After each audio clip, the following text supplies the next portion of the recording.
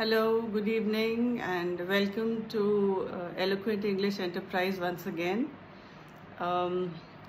Before I start off with my video today, I'd again like to very humbly state that I am no authority as far as the English language goes, and this small effort is just to highlight a few errors which I have noticed recently in my interaction with people physically, in person, and also online when I've been attending webinars. So I very emphatically state the fact that I'm actually not a perfect person who can speak English in a perfect manner, but it's just the experience I've gained over the last few years, last few decades, 3 decades, that I feel I can at least bring out those errors which my students have been committing. So today I'm back with a few words which are usually used in the wrong context, or they are used in a way where they should not be used. So coming to a few statements first, which I feel are not grammatically correct. So the first one is, I have been following a few matrimonial groups, and most of the parents write the following line: share me all details, or share me the pics of the prospective candidate. Now share me means please share me. The correct way to ask for details or pictures would be share the pictures and details of the candidate with me. Share me means I have to be shared with somebody, which is not possible. So the correct way is please share the pictures and biodata of your son or daughter with me. On the same platform, another error I've noticed: looking a suitable match for. Looking for a suitable match for my son or my daughter, not looking a match. Looking for a match. We usually forget these small little details. Another error which even English speaking individuals and teachers, I have noticed, have committed is it may possible. It may possible to do this. It may possible this could happen. It may be possible, or may be possible this could happen. So may possible is not the correct way. It has to be may be possible. It may be possible. Listening music. My hobby is listening music. मुझे संगीत सुनना पसंद है. हम उसको literally translate कर देते हैं. And I very categorically remember when I was doing my B.Ed, my teacher, my lecturer had very clearly told the entire class that whenever you have to translate anything from Hindi to English, do not do a literal translation. It would be full of mistakes. I'll give you a hilarious example which she had given. In the times of need, I fall back upon my friends. मुझे ज़रूरत के समय अपने दोस्तों पे गिरने की ज़रूरत पड़ती है. So that sounds funny, right? So literal translations are not allowed. Similarly, listening music is wrong. We listen to music. So my hobby is listening to music. When we talk of subjects, like for example, what subject you want to take.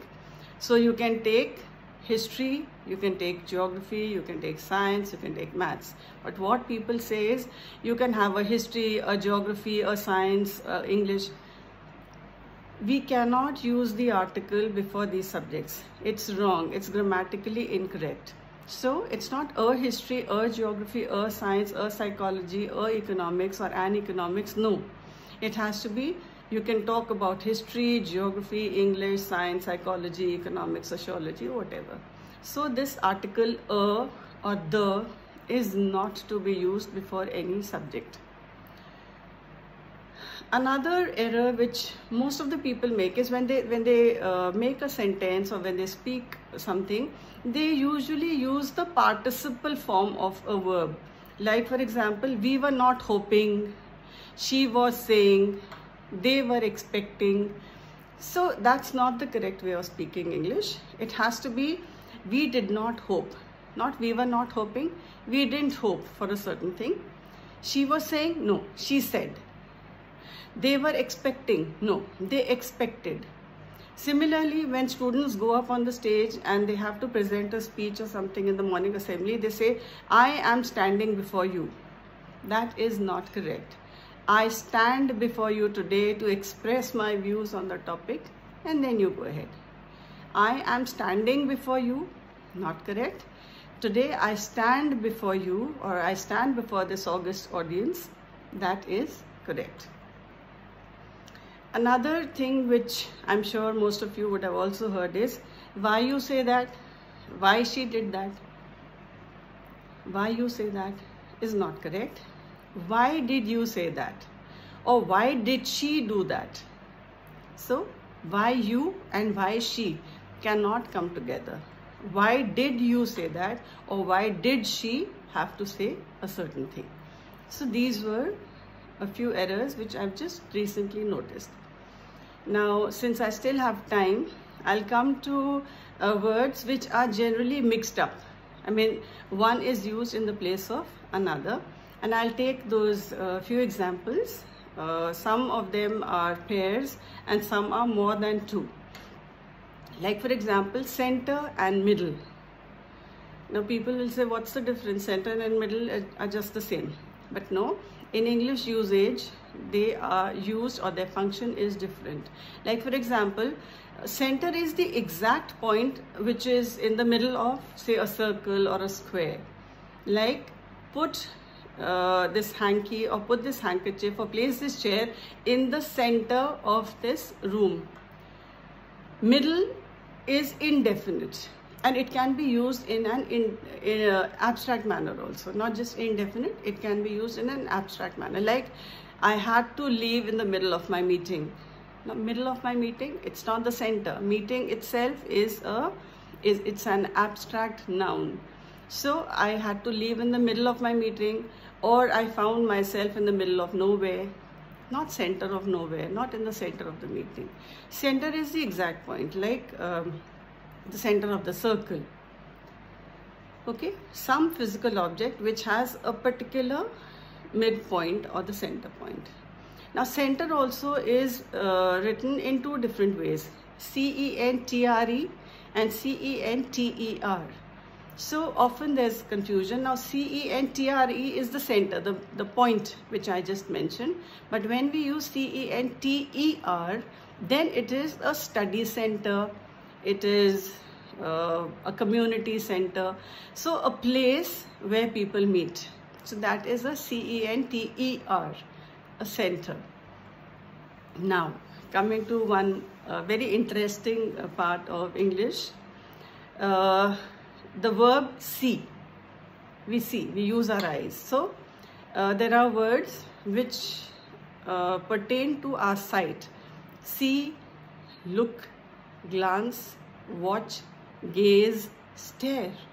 There are so many of these activities that we do just simply with our eyes. See is just see. I mean, okay, I can see clouds in the sky. I saw birds flying. Something, yeah, okay, nothing in particular. But when I say look, I'm wanting somebody to look or direct his or her attention to a certain thing or an object. So look there, look at this flower, that is look. Or I have a look at a certain thing. So look can be used in these different ways. But when I say glance or glance, as the Americans put it, that is a flitting, you can say, sight. I glanced over my shoulder. She took a glance at the boy and then turned. So a flitting sight, or for a moment somebody looked at something. So that's a glance. Watch. Now watch is something which we do intently, with intention. I watched a movie. I watched a play. So all my abilities were directed, or my senses were directed towards the play or the movie. So I was watching it. I was doing it deliberately. So that is watch. Gaze, again, that is also something which we do with intention. It's done intentionally. But that gaze is not, it's different from watch. Watching is when you're hearing also. But, or maybe hearing is not there, but watch and gaze are different. Like gazing at the stars. I gazed at the stars. I gazed at the flower as it bloomed.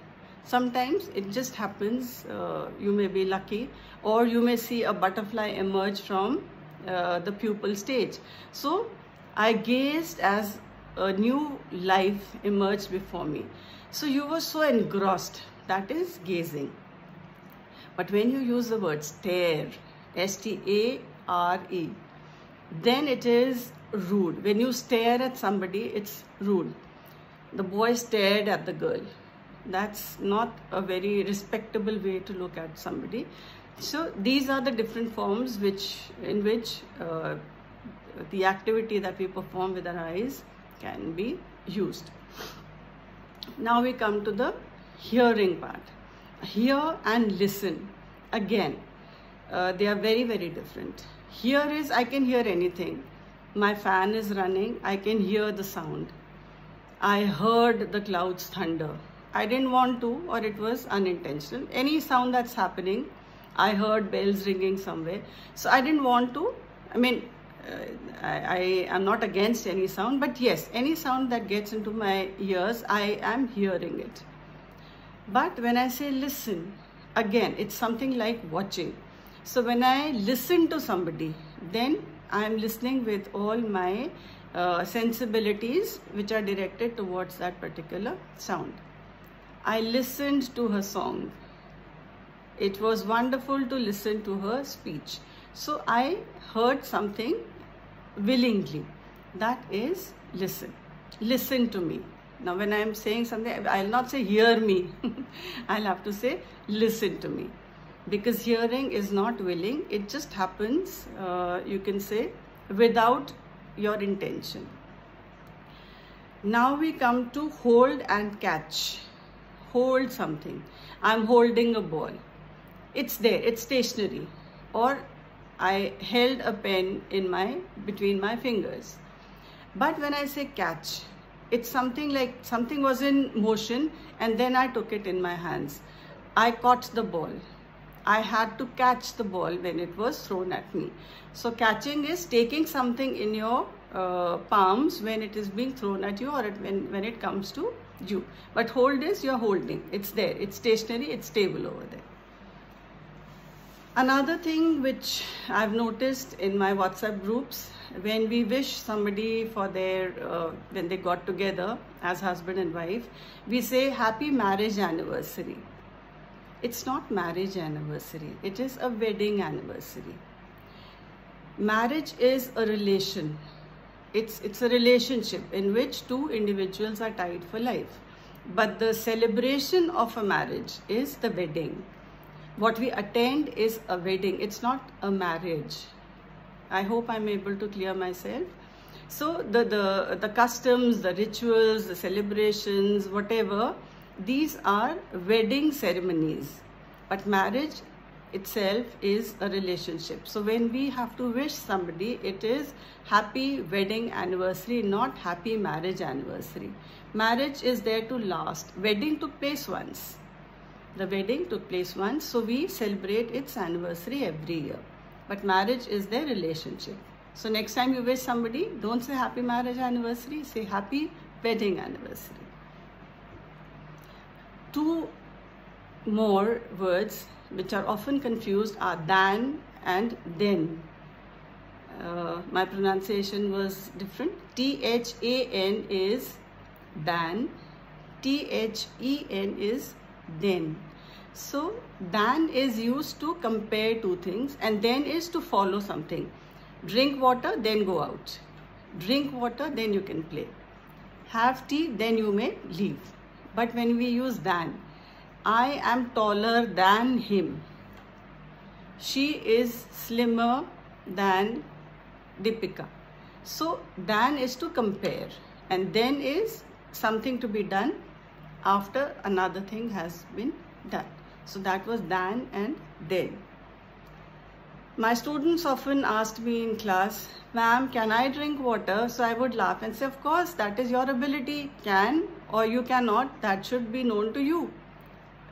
You are not supposed to ask me, can you drink water? Or you can't drink water. So when you have to take permission, then it has to be, may I drink water? May I go out of the class? Can I go out of the class? You know whether you can go or you cannot go.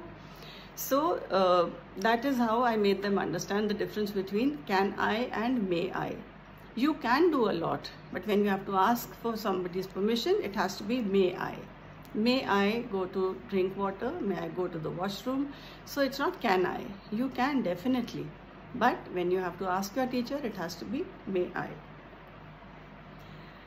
There and there. T-H-E-R-E, T-H-E-I-R. I think that should be the last one to take because it's already 15 minutes. So T-H-E-R-E is a place. Go there. T-H-E-R-E, go there. Or you will find the glass there. It's a place that I'm indicating. But T-H-E-I-R is a personal pronoun. It's their house. T-H-E-I-R. It's the house of the Sharmas. So it's their house. It's Sharma's house. So their mother makes very good food. 2 children, 3 children, their mother. T-H-E-I-R. So that was all for today. I hope I've been able to solve a lot of misconceptions and doubts. So hopefully I'll be seeing you very soon again. And again, I'll repeat, please do like, subscribe and share my videos, not for any other reason, but I want people to learn correct English, even if they are speaking, whether they are speaking or they want to write it. So I hope my little efforts will work out. So thank you viewers, thank you subscribers, hoping to see you soon, maybe this week only again. And I'll be very thankful if you could write in the comments, what would you like me to speak about? I have a few topics, of course, up my sleeve, but it would be nice if you let me know what I should speak about in my next video. So thank you and hoping to see you soon. Good night. Have a good day. Bye-bye.